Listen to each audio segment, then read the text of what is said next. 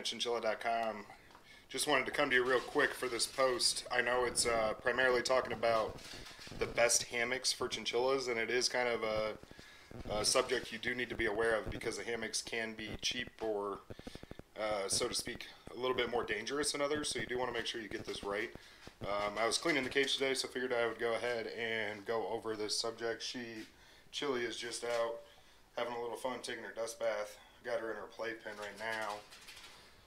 Primarily just because I don't have this room safe right now for her, which we're getting there so that she can have more space. But let's get back to the hammocks here. Obviously, if you're on this post, you see plenty of recommendations that I give. This is the one that I went to. It's also one of the cheapest ones. This purple little hammock hanging here I like for a few reasons. First and foremost, 4 super easy clips. I mean, those are about as easy as it gets. She does not chew the straps, which is nice. You don't have to worry about, you know, it collapsing or having any issues, or her just ingesting the materials.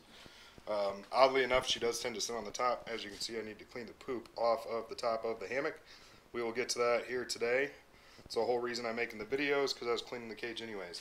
And I will also adjust this during the cleaning. I had taken it down and now I'm putting it back up just for the video. You can see that the opening is not obviously ideal.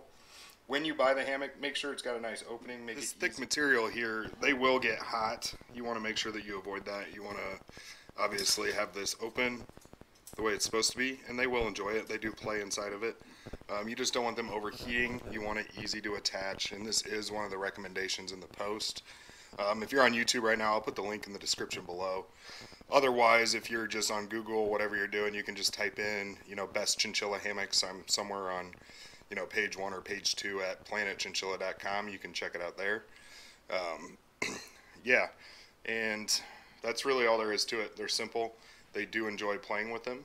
I would definitely add it to the cage if it's not something you have now. Thank you guys for, you know, coming back to the channel. Obviously, like, subscribe, and click that little bell down below. And I will catch you guys next time. Thanks again.